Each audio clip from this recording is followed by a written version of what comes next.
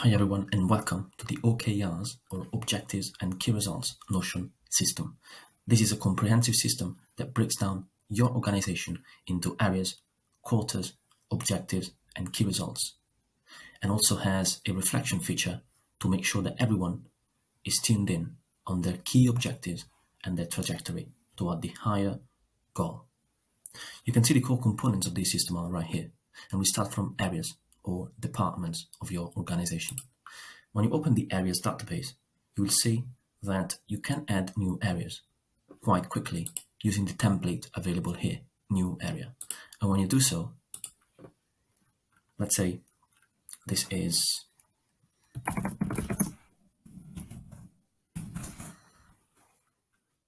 you will see using the template that you already have a section for objectives and for key results, where all the objective and key results related to the new area product development will show up.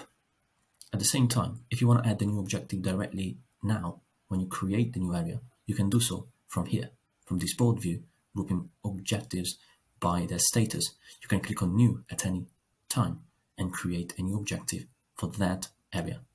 And so each area or department is a page, and when you open that page, that is a mini dashboard where you can see the situation at any given time for that specific area of your organization. And this can also be applied to your personal life. If you want to use this OKR system for your personal life, areas are your buckets or your most important life areas that you want to develop. Next up, there are quarters.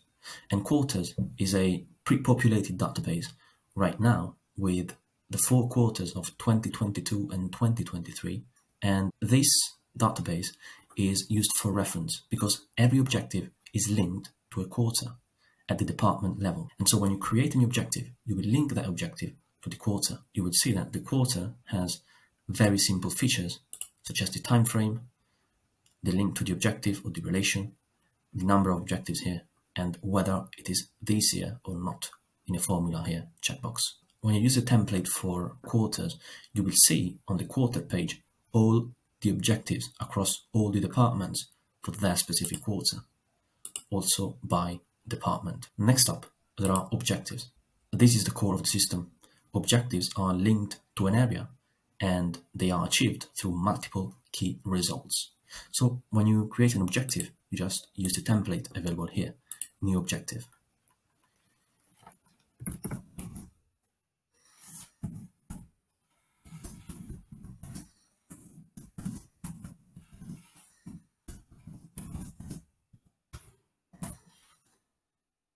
Link it to an area, say product development for the sake of this example. The quarter, in this case, let's say this is quarter 2022. And there is a description for the objective where you want to write down exactly what this objective is about. And this is very important because especially when you are working in a team, knowing exactly what it is that you are aiming at is fundamental for everyone to be aligned. And that's the power of OKRs, alignment across the organization. The status of the objective can be planned if it's in the future, active, reflection stage, or completed. Let's say this is active since we already are in quarter 1. And the type of objective, it can be committed, aspirational, or learning.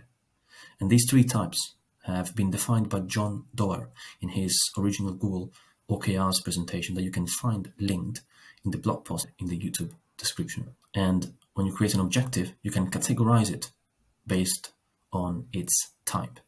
And in this case, let's say this is committed. And here we have a couple of products and formula. In particular, this formula for progress. It calculates the progress as a percentage based on the key results completed for that objective. By using the template here, you can write down why this objective, why did you choose it? Why are you working on it? What is the reason behind this objective? What is the meaning of this objective? And here you can even more go in depth into the meaning and what this objective is about.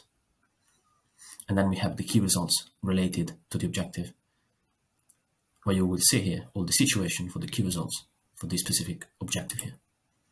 And you can create those key results directly here on this page, like this.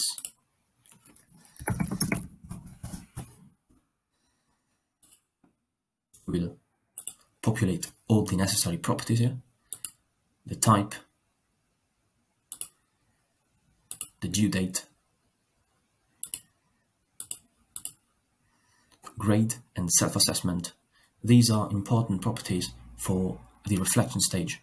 So the grade is from 0 to 1, and 0 meaning complete failure and 1 meaning total achievement of this key result. And this is established at the end of this key result. So at the due date, you will give it a grade, let's say 0.8. And self-assessment instead is your general opinion on what has been the performance on this key result. And this as well goes from 0 to 1. 0 being very bad, and 1 being this is great. We achieved this key result and it was quite challenging, so it was a good key result. Whereas 0 would be this key result, even if achieved, was very easy, maybe too easy for us. And so we need to stretch ourselves a bit more next time we plan key results. And so let's say in this example, this is going to be 0.5. There are notes where you can write down whatever information you need for this key result. And here we have a done checkbox and an archive checkbox. So the done checkbox is a formula, and it's going to be checked only if the grade is 1. So if the grade is 1, that means that the key result has been achieved, and so it would be marked off as complete. Otherwise, if you see that the due date has arrived, but this key result wasn't achieved, you can still archive it by manually checking the box archive. That was objectives and key results. Finally, there are 2 dashboards. The first one is for the general company dashboards. And this is where you can see the OKRs at the whole company level. So you will see the key areas right here on the left-hand side of the page. You will see the current objectives at the top of the page and their progress right here. And you will see the key results that are currently being worked on. So from here, you can have a bird's eye view of everything that's going on at the company level. But if you want to generate a new dashboard for individual team members contributing to the OKRs, you can do so by choosing the template button right here. New personal dashboard will generate a new team member dashboard. And every time you create a new personal dashboard, you will need to update some filters. In this case, here, you will substitute my with the name of the person.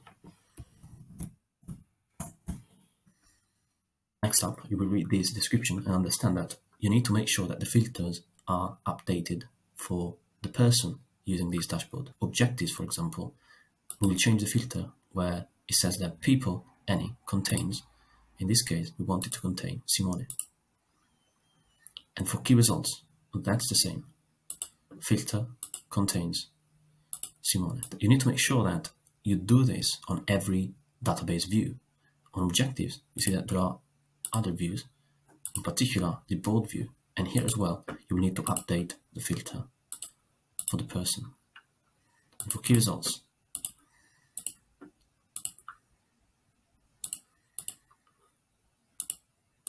and at the very bottom of the personal dashboard we have a reflection component. This is a quite important component to a comprehensive OKR system. And when you generate a new reflection, the team member can go through some key questions that John Doerr explained and shared in his original presentation and in a recent podcast episode. Here you will see my OKR reflection. You will change this with your name.